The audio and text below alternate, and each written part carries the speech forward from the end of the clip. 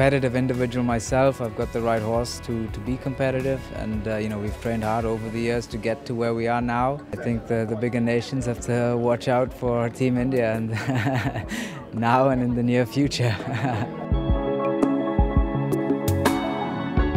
Of course, we are aiming to team medal, but also we are aiming to 6th place for the Paris qualification. That's our big target for this event. Oh, look, we'd love to be back on that podium. It's been a dry few years for us, so there's obviously some standout teams that'll be vying for the gold, but who knows what can happen, and we'd certainly like to think we could be fighting for a podium finish. Weeks like this, in venues like this is why we do the sport.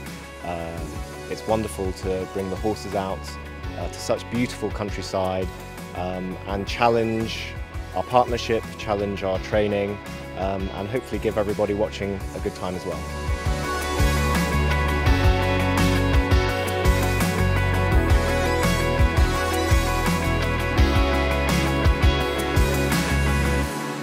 Come here, we fight, each day is a different day, we've got to keep pushing all the time because we've got a target on our back and everybody wants to beat us in the situation we're in.